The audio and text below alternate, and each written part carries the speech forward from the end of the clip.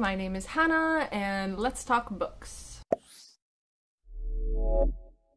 So literally 10 minutes ago, I decided why not do a reading vlog for Nightbitch by Rachel Yoder. So this is obviously my next read, and I've kind of been anticipating it for a while. I've been seeing it talked about quite a lot. It's been on BookTube, Instagram, pretty much everywhere, and I finally saw it at my library. I didn't realize they actually had it. I think it's labeled as new, so it probably hasn't been there very long. But pretty much all I know about this book is that it's about a stressed out mom who thinks she's turning into a dog. So definitely going to be some weird elements there. I don't remember if I've read the description before, which do I ever remember? So I'll read it with you guys out loud now, but also kind of ignore the background. I just decided to try filming in a different spots, but like, there's pens over there because for some reason our clothes won't freaking dry. We don't have a dryer, by the way. We have to hang them up to dry. But it's so humid in here, nothing dries, so there's kind of clothes strewn about trying to get them to dry better. So he is not happy about being in the frame. But anyway, description of the book. So it says, one day the mother was a mother, but then one night she was quite suddenly something else. An ambitious mother puts her career on hold to stay at home with her newborn son, but the experience does not match her imagination. 2 years later, she steps into the bathroom for a break from her toddler's demands, only to discover a dense patch of hair on the back of her neck. As she studies herself in the mirror, her canine suddenly looks sharper than she remembers. Her husband, who travels for work 5 days a week, casually dismisses her fears from faraway hotel rooms. As the mother's symptoms intensify and her temptation to give in to her new dog impulses peak, she struggles to keep her alter canine identity secret. Oh, and my alarm is going off for me to take my medicine. Where the heck was I? Seeking a cure at the library, she discovers a mysterious academic tome which becomes her Bible, a field guide to magical women, a mythical ethnography, and meets a group of mommies who are involved in a multi-level marketing scheme and may also be more than what they seem. Okay, that kind of took a different turn than I was expecting at the end there. So, not sure how that's gonna work out. Based on the end of that description, not quite sure if I'm gonna enjoy the ending here. Oh, look, it's alright. But I think the intrigue is mainly gonna lie in the beginning and her kind of being like, what the fuck is going on? So, definitely looking forward to that. But the reviews and comments I've seen about this book, some people rate it 5 stars, some people just think it's stupid kind of thing, and others think it's meh. So this really just has like the complete range of opinions on it. So I'm quite curious to find out where I fall. I won't be picking this up until this evening though, because tonight I'm actually going to this book swap at a bar of all places. It's a group of people that I have not met before, but there should be one person that I know there at least. Otherwise I probably wouldn't be going because anxiety. But I have 9 books I'll be bringing, and I'm kind of excited to see if I can pick up anything interesting or anything that pops out to me, because most people that I've met here don't really enjoy like horror or thriller or anything like that. So I just hope there's something that's interesting there. And with that, let's get into it.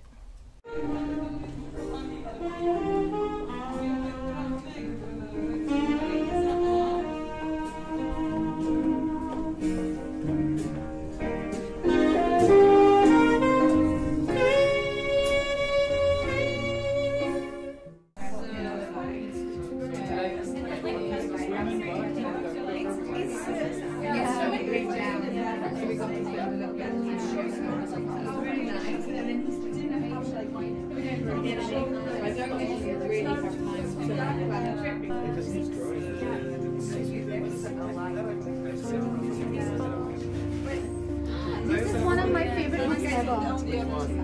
It's just so funny. It's like the funniest. It's now 11:15 at night. I usually don't film this late, so I'm trying to talk a little bit lower than normal, but I just got to page 40 of Nightbitch, and yeah, this is definitely a strange book. The first paragraph, well, literally half of the description takes place in the first 2 pages here, and also the yellow wallpaper, which is a horror novella that's only like 76 pages. I read it back in December. That is also mentioned, which I thought was kind of interesting, and I think might be some foreshadowing for the direction this book goes in, but we'll see on that. So this woman is unnamed, I believe. Instead, she's referred to as the mother, which is kind of weird, and it is a bit confusing in some of the scenes so far, because she'll be interacting with another mother and be referring to that person as like a mother, but then it says the mother, and so it's just like, wait, which one are they talking about? So that has been a little bit confusing in some spots so far. Basically, we're just always in this person's head, and she's just struggling. Like, I'm feeling so much anxiety from this book because her child just seems like a demon child. Really, like, I would not be able to deal with the stuff that's happening, and she's essentially alone since her husband is away for work for like a week at a time. He's basically gone for a week and then home for 2 days and then gone for another week, etc., etc. So she's really not getting help with raising this kid. She also doesn't seem to have any assistance from like family, like there's no real support group for her. So it's pretty much just her and this child against the world kind of deal, and she's not handling it well. The career that it refers to in the description that she had to leave was an art one. She has 2 master's degrees, it says, actually, which is pretty amazing. I guess she went to school for studio art, and she was like in charge of a gallery and getting like artists together and things like that. Like, her job actually sounded pretty interesting, but it was so like chaotic and not normal hours that she couldn't keep it with a baby, especially since her husband made more money. So that's how she ended up being the one to stay at home. This is very much about the stresses of motherhood and how it affects literally everything about you. I'm obviously not a mother myself, which I am happy about, and reading the things this woman is going through, it seems like a good decision so far. Yeah, I just wanted to give a little first impressions. This is more dense than I thought it was going to be. Like, I was obviously expecting the weird and unusual, which I tend to love, but it just kind of goes on, and there aren't a lot of paragraph breaks, and there aren't chapters so far. Like, I've read the first 40 pages with there not being like a chapter 2, so it just kind of feels like a never-ending chain of thought kind of thing right now. But yeah, we'll see where this ends up. So it's actually 2 days later, and the reason I didn't film yesterday was because of this boy right here. He decided to jump up right when I had sat down with dinner, and he spilled soup all over me. So I wasn't exactly feeling up to filming yesterday. Anyway, last night I did read more of Nightbitch. I'm actually on page 100. This book, it's a lot slower than I expected. Like, I feel like I'm really having to push myself to keep reading. Like, I pretty much read like 10 pages and I'm like, oh, an hour should have passed, right? But it's only been like 5 minutes or whatever. So that is one thing that isn't exactly great. There's also something that I've been meaning to mention, but I keep forgetting about. I actually thought that this book was like 5 years old and had only recently been gaining its popularity, but this is actually a 2021 release, and that kind of caught me off guard. I wasn't expecting that, but I mean, that explains why I've been hearing about it so much. So I'm actually gonna read a paragraph from here that I think sums up this book quite well. It's not spoilery or anything like that. It's on page 52, and it says, "Imagine trying to shop for crunchy snacks with a toddler and heightened near-animal sense of smell, while the enormity of patriarchal society loomed behind every box of farm-themed crackers in the crackle of every pretzel bag you picked up." Oh, Dorothy. So I feel like that's a pretty good summary of this entire book. Pretty much a majority of what I read last night was the mother, as she's called in here, just kind of questioning literally everything in life, like, why did she have to have a kid? Why did she have to give up her career? Like, why this? Why that? Why are things expected in a certain way? Kind of all of that.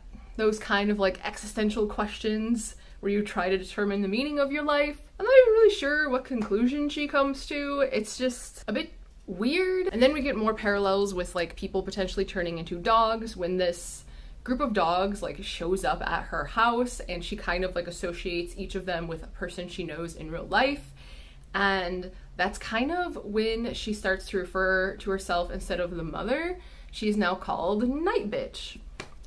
And I'm not sure if that's gonna last until the end of the book, but there's like parts in here that pique my interest, like her trying to come to terms with her life and find her happiness, and even though that might be in an unconventional way, like that's all interesting, but being in her head and having it just be like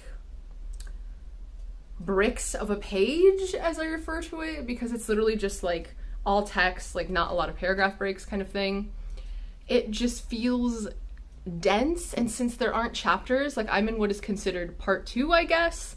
I'm not sure how many parts there are, but I mean in 100 pages, I've only gotten to a part 2, so there aren't the traditional chapters, obviously, and so that just makes it feel like it's even longer. And I thought I would really go through this book quickly, because I mean it's less than 300 pages. Yeah, it's only like 238. So I'm like, oh, 2-3 nights, I'll be done. No, it's been 2 nights and I've only read 100 pages. So if you're looking for a quick read, I don't think I would suggest this actually, just because the writing, there isn't a lot of dialogue. Like the dialogue really just is almost non-existent in here. We are really just in this character's head, going through her feelings, going through her thoughts, and watching this sort of transformation happen. Based on where I am now, it almost feels like that would be more the end of the book. So I'm kind of interested to see where this goes from here. I'll definitely be reading more this evening, as today is Saturday and we go to D&D, so that will take up a good chunk of the day. But hopefully this picks up the pace a little bit. Like, I don't know. I love bizarre books, but I don't want to feel like I'm reading like a textbook, you know? It's now evening and I am like 57 pages more into this book, and I just got to a section where I assumed it was going to be like, okay, now we're in part 3, since before when I had done this it said like 2, but instead it's literally just a paper with a line, and it doesn't say 3 at all, and like when I go to turn the page it just has like a gray thing here before going into the text. So I'm not really sure what that's supposed to signify. So I don't know if there's going to be a little bit of a time skip or what's happening there, but I'm just going to call this like part 3. And yeah, I'm wearing gloves right now because we haven't had heat for, I think it's been over a week now. I think last Friday was when it went out, and we have no idea what is going on. Like, we know it was supposed to be worked on Friday and people were actually supposed to come into the apartments, but that never happened. So like, I have no idea what's going on, but it's pretty okay during the day if it's sunny, because with like the big windows and everything, it kind of warms things up in here. But now that the sun is going down, it's just like really, really cold. I have socks on, I have gloves on, I'm wearing a sweater. Like, I even feel cold like this right now. Like, I could easily like put another sweater on or something. So, has not been fun. But anyway, so, yeah. I need to talk about a content warning in here, which I think is brought up on Goodreads, like where people can ask questions, and I'm gonna have this down because it is reflecting way too much. But major content warning for animal death. Up until the point where I am currently reading, it has been very brief, quick, not really graphic animal death. And it also has not been toward a pet.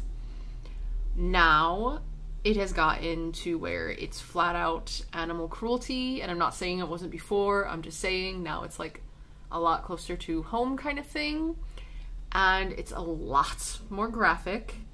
It is very obvious when it is coming up, so if you do read this book, it would be very easy to skip over that part completely, but I definitely just wanted to put this in here because it did catch me a little off guard and I did not like it. I kind of wish I skipped over it, and that's just not something I like in my books. I'm definitely one of those people where, like, in a TV show or movie or whatever, I'm gonna care about the animals and the pets a lot more than the people. Okay, with that out of the way, I really hate this person's child. And the problem here is, like, this woman literally just gives him everything he wants. She tries to say no, he throws a huge freaking fit over it, and she's just like, okay, fine, whatever, because she's just so fed up with, like, everyone's bullshit, including her child's, that she just gives him whatever he wants. But also, she's like, the way she talks towards him and acts towards him is also so loving. So she has, like, this weird, like, love and hate thing going on, which it's kind of the same thing with her husband as well. And, like, her feelings towards them flip very, very quickly. Also, I don't know if I'm just wrong here, but I always thought a toddler was, like, a 3-year-old. And it was mentioned multiple times that this child was a toddler. So I'm thinking, okay, he's like 3 years old, maybe almost going on 4 kind of thing, because of how they talk about him. But then they keep saying he's a 2-year-old.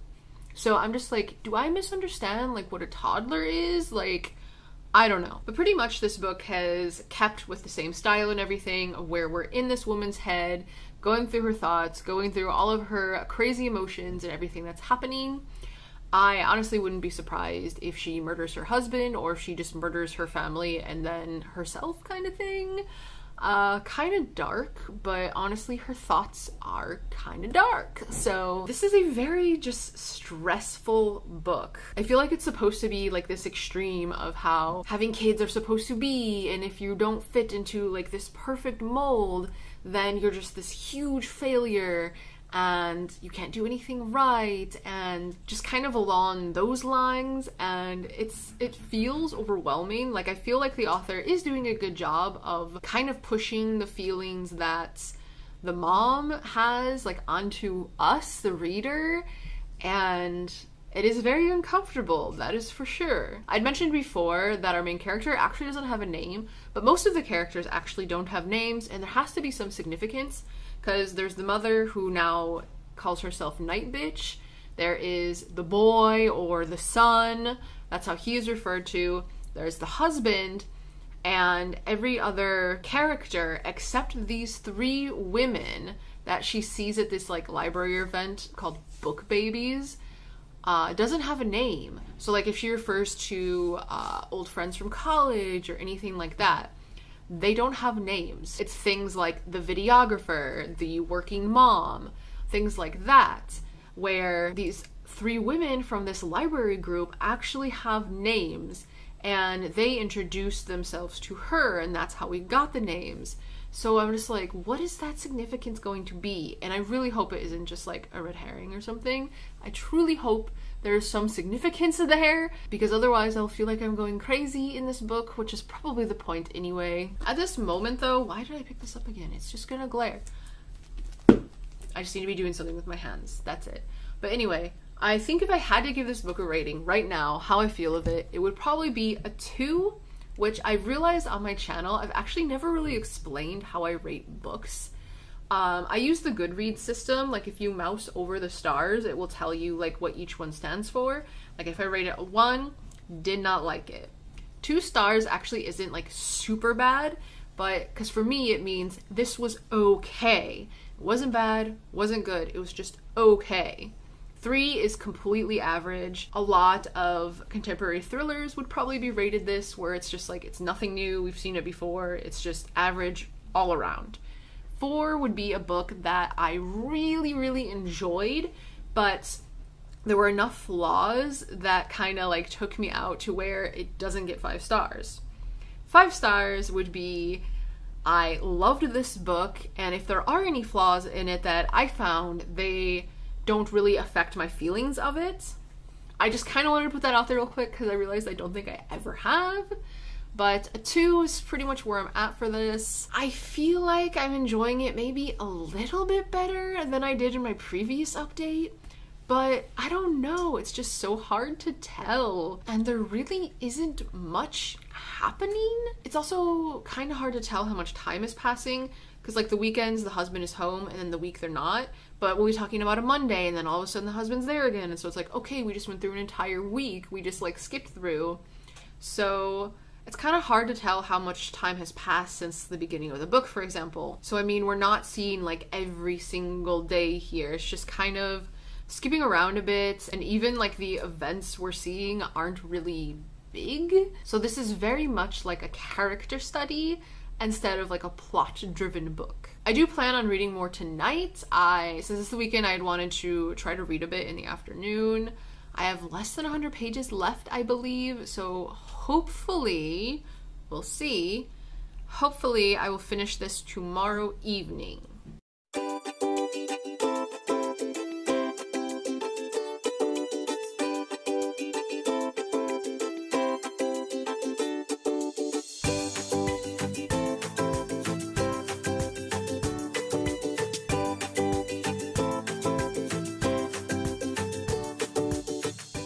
Surprise! I finished this book last night instead of having it take today, so I am quite happy about that. However, my very first thought upon finishing this was, what the fuck did I just read? So you know how I talked about that 2-star rating earlier? That's gonna stay here. The pacing did pick up. Like, I was actually quite surprised that I finished it because I had around 100 pages left, and just with how I had been going with it, I've only really been able to read like 50 pages in a setting, so I was pretty proud that I was able to finish it last night. But I'm also glad I did, because this book is definitely not for me. It is steeped in metaphor, and I just don't get it.